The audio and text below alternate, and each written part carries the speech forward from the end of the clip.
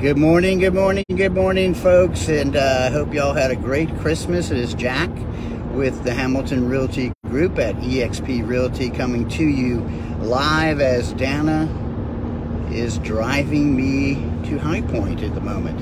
But this is the weekly update for St. James Plantation in beautiful Southport, North Carolina, where the temperature is currently about 20 degrees. So we have definitely hit a cold spell, and we have definitely slowed down during last week and probably this last week of 2022.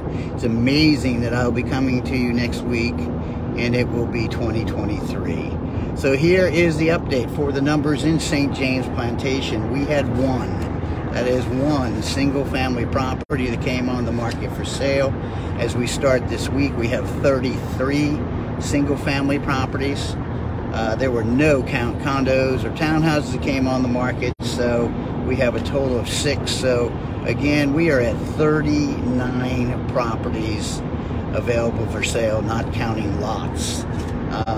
Last week it was actually kind of busy for pendings. We did have 3 single family properties that went under contract and 1 condo or townhouse, and so that was a total of 4 that went under contract. 1 came on the market. So again, we're still looking at a shortage of inventory, and we did have 2 single family properties that closed, 1 condo that closed, townhouse, I think that was ours.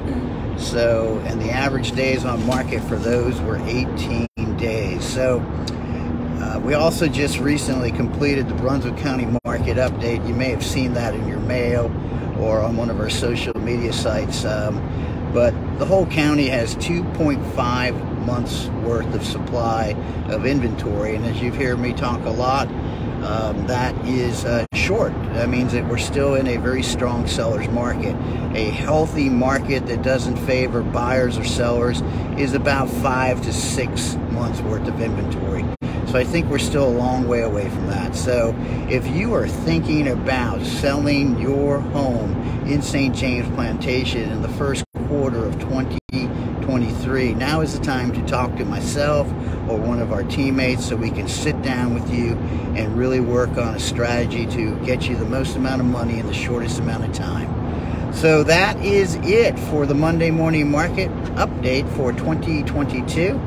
I hope you all have a great New Year's celebration, and I will be talking to you next week on, I guess that will be January 2nd.